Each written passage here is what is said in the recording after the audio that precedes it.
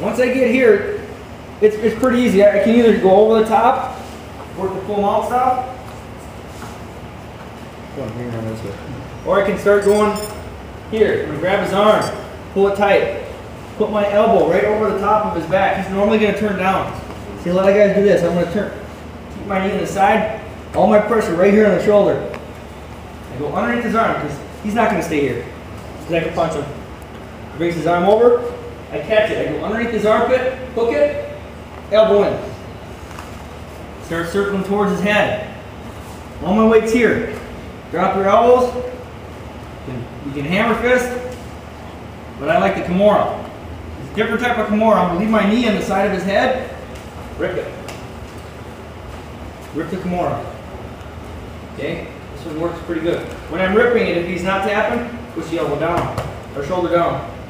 Pushing the shoulder down. So as I land, I got a body lock here. Still around my head. Reach up. Secure the far shoulder. He's not gonna sit there. I go underneath the arm, elbow, here. Notice how I always keep a knee behind his back. Elbow in. Elbow here. All my weight is right here. Okay? This is very important. Stop everything at once. You get here, elbow down, the hammer fist, lock the Kimura up.